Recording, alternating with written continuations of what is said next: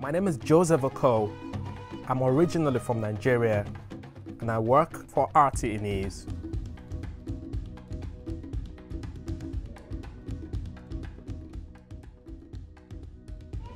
Today is the 25th of May. It's Africa Day again.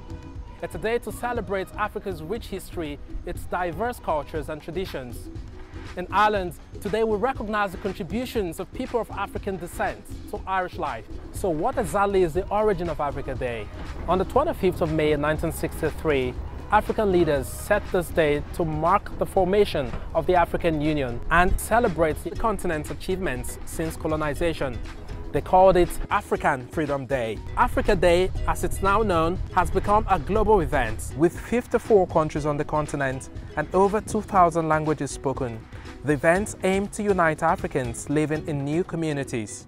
Africa Day matters because we are living in solidarity with one another. We are celebrating Africa Day to preserve the rich culture and the rich traditions to the rest of the world and showcasing our talents, our literature and history. So for more information on the day, visit africaday.ie. Happy Africa Day!